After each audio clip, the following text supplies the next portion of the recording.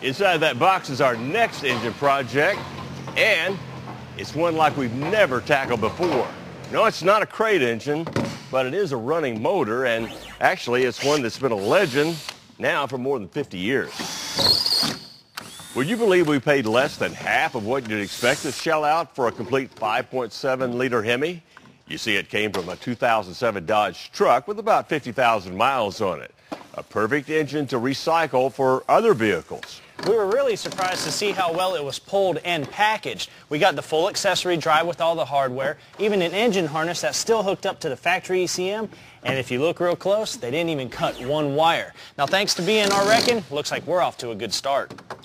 No reservations about getting this Hemi from a wrecking yard. You see, B&R documents a run test, compression check, and fluid test on every engine they sell.